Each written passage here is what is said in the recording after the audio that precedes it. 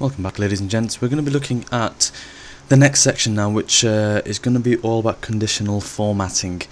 So we're going to come back over here. So the last section was a very short one about freezing panes. I'm going to copy this, make a new section, and we're going to call it conditional formatting, as I said.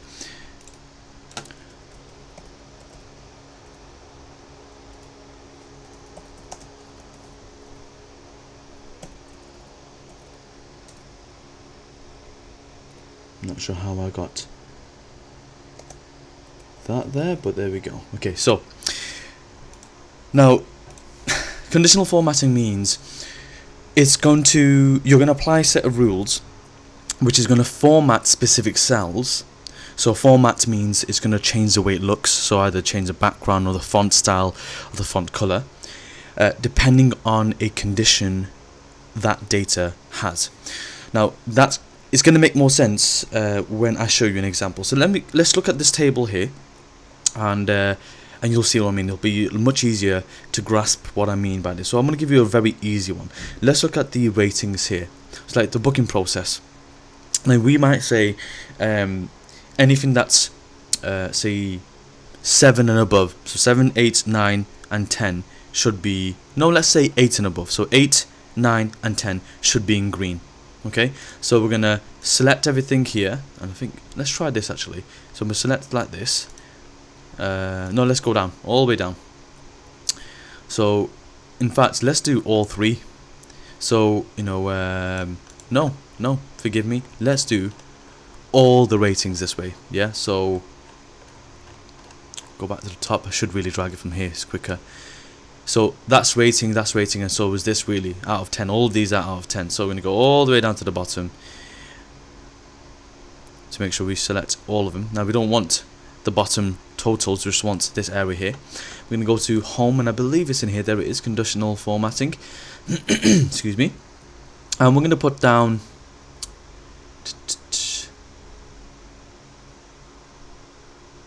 yeah, let's do this one, greater than. And we're going to say greater than 7, and we're going to make it yeah, I just want to make sure it's correct there. Can you see a 7 here, so it's not highlighted, so we want anything higher than 7, and we want to change this. We're going to go to custom, and I'm going to fill it in green and make the font white and make it bold as well. Press OK, and there you go. So anything that's basically 8 and above will be green, so you can clearly see from a distance where the majority of the high scores are. Press OK. Excuse me. We're now going to do the same thing, and we're going to use like a traffic light system. So we're going to have a amber and a red as well. So home, conditional formatting, same thing, but this time we're going to say less than. Yeah, let's do less than 5. So this time we're going to say less than 5, and we're going to make that red. So basically that's 1, 2, 3, and 4. So we'll go here, and we're going to make this fill. Let's make it red. Font, I'm going to make it white, bold, and press OK. So again, from a distance you'll see where the low scores are. And then we're going to do an amber one as well, so which is in between. So that's going to be between 5 and 7. So home, conditional formatting here, and this time it's going to be between 5 and 7. And this is going to be amber. So we're going to go into fill, going to go for orange this time, font. I'm not sure whether that will be easily readable. Let's have a look. No, I think it's a little hard to see with that color. So I'm going to go back, format, and just change the font to black. Keep it black. Oh, forgot to keep the other ones.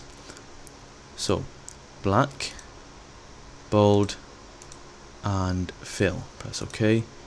There we go, that's better. And then we press OK. Now, that from a distance, you can see that actually there's more greens than anything, which is quite a good sign. But you can see clearly where the reds and where the ambers are, so it gives you an indication that there's obviously some room for improvement. So that's one example of conditional formatting, and what you need to do is obviously screenshot this and put it in here and explain what you've done and why you've done it. How does this help? Now this is an easy version of conditional formatting. For the higher marks you're gonna have to give a few others, so I'm gonna give you a different style, different type now. For higher marks you're gonna get the same process in here. So let me show you what I mean. So here you can highlight them and we can go to home, conditional formatting, and this time we're going to go to top and bottom. So let's just say, yeah, top items. Actually, let's go for more rules.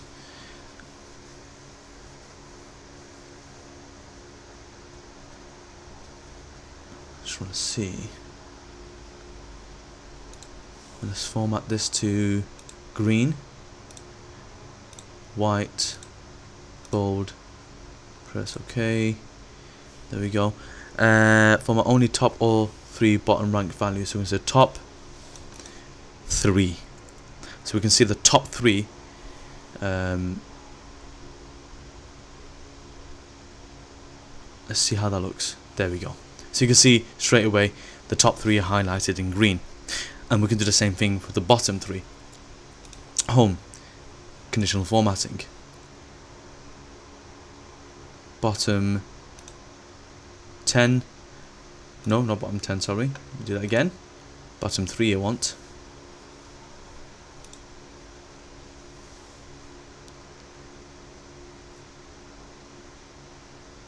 I'm just wondering actually, should we do bottom 10 or bottom 3?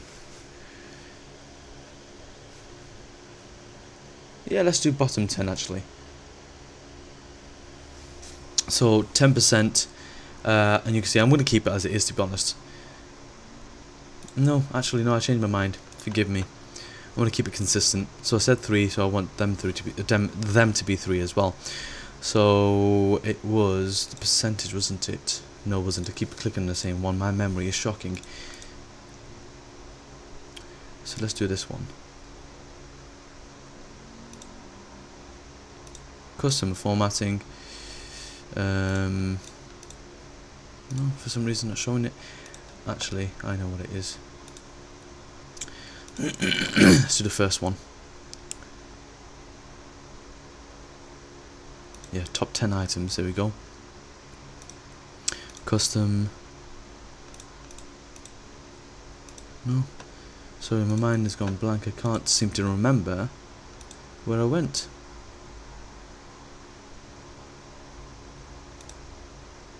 There we go, more rules. Bottom, that's fine. Now here it is. I want bottom 3, and we can change this format here. So fill, bold, and white. Press OK. And I said 3, so it's got 3 and 3. There you go. So it's shown 4 because there's all the last 4 have the same numbers. That's why the it's going to pick 4, obviously. Now in this case it's not really as useful, purely because we've already sorted it from highest to lowest anyway. But when there are circumstances where we couldn't do that, for example the sales by month, because it's in month order, it's not going to be that that obvious, is it? Because we had to keep it in date order. It needs to be in this order. It wouldn't make any sense to have October before August. So in this case you may want to put rules in here to show where the worst days were. So if I put these down and then highlight these, and I'm not sure if this is going to work or not. As I said, I'm doing this as I'm going along, so let's give this a go. It may work, it may not. Let me just check here. Let's have a look at this one. No, don't like that. Go here, conditional formatting. Let's look at No, wrong one.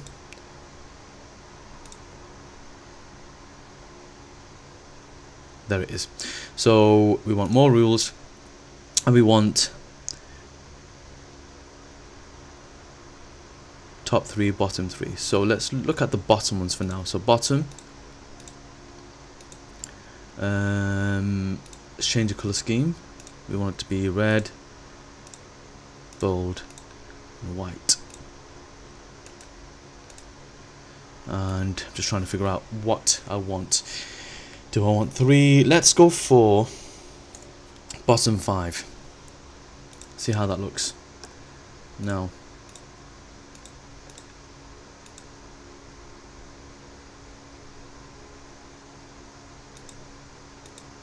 No, didn't work, unfortunately. So what I should have done is maximize it first. So at the moment, see that it doesn't really work, does it? So let's give this a go. As I said, this may or may not work. I've not tried it on expanding pivot tables before, but you get the point.